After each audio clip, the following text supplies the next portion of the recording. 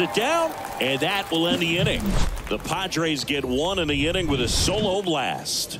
To the bottom of the 6th inning. It's Major League Baseball on the show.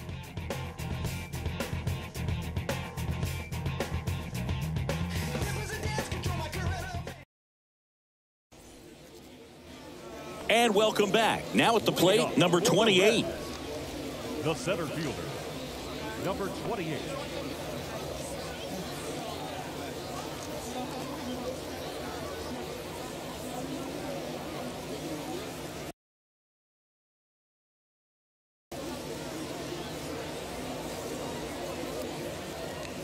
Santiago back to work.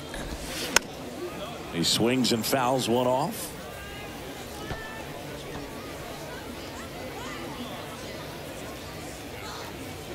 The 0-1. And a foul ball.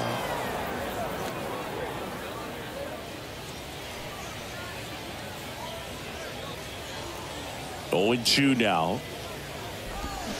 Bounce to third. Whips it across, and that's one out as they get the leadoff hitter in the 6th. Well, he's doing a nice job of keeping the ball out of the air, lets the defense work behind him with another ground ball. Good execution. Now the number 2 hitter, Joe Morgan.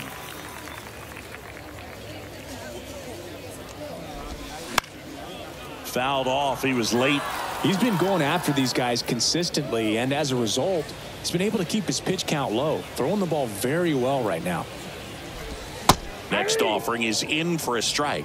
And it really looks like these hitters have been in between with their timing today. Good fastball, excellent slider, but they've not been able to commit to one velocity and stay there.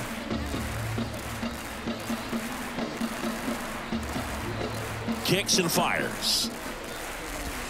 The punch out there, and he's down on strikes for the 2nd time today. Chris, 3rd time through the order, and a couple of quick outs for the starter. Yeah, he's been very frugal today, economical with the pitch count. 2 outs, base is empty. In now for the Reds, Pete Rose.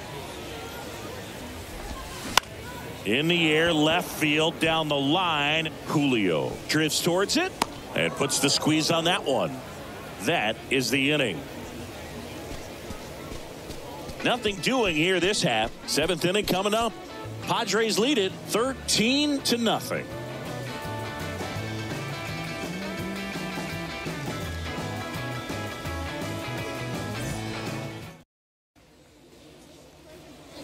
Welcome back. We go to the top of the 7th. Stepping in for San Diego, Martin Quinones. The wind of the pitch. High fly ball, pretty well struck out towards right center. That one carrying. And it's gone. A towering shot to right. And they add a run. It's 14-0.